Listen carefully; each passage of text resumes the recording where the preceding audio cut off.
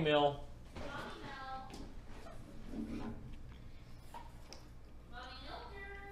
True.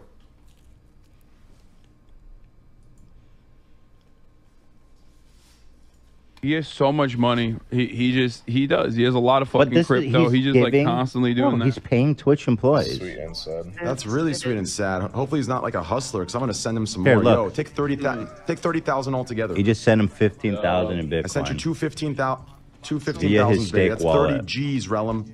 Do whatever you want with that. You know what I'm saying? If you want to walk into your the office and tell your boss to suck your and fuck off. This is like when Pablo Escobar is like, he's like, yo, I'm a saint. I'm just fucking giving money out to the villagers. Yeah. For the record, Twitch staff, like, especially like low end, you know, random Twitch staffers, like I have a fuckload of them in my chat too. The real Twitch staff, you don't actually see. They're invisible. Oh no! Hasan has to try to defend Train in front of Ethan. What kind of fucking situation has he got himself into? Twitch staff. Yeah, I mean, I see that. I'm just saying that, like, those guys are not, like, deal makers on the platform or anything. You could have just been, like... Well, that's what's going on. Lacing them up front, live on the stream. He's definitely buttering people up behind the scenes, too, then, bro. No fucking doubt. Why is he so fucking stupid? Ethan, shut the fuck up. Dude, how did Ethan go from, like, that warrior... You guys don't know. Dude, Ethan is like fucking Giuliani, okay?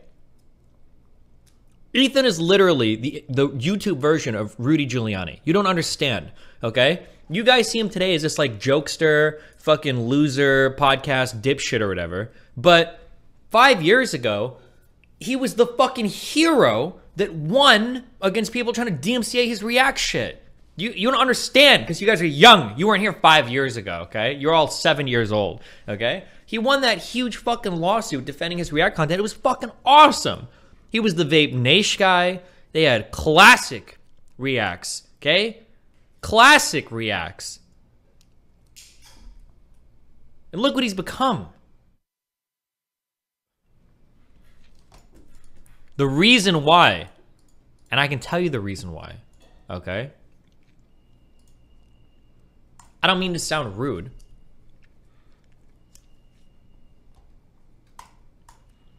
But like, not everybody has to do politics and serious shit. You don't have to do that. It's okay to do like comedy shit and do that forever. You can do that. You're fine. You don't have to get into serious content. Fuck. Now, I'm giving him this quote unquote advice, but like, they don't need it, obviously. I'm pretty sure their podcast does really, really, really well. Like, don't they have like, they've got like big 5-figure viewership or something, don't they?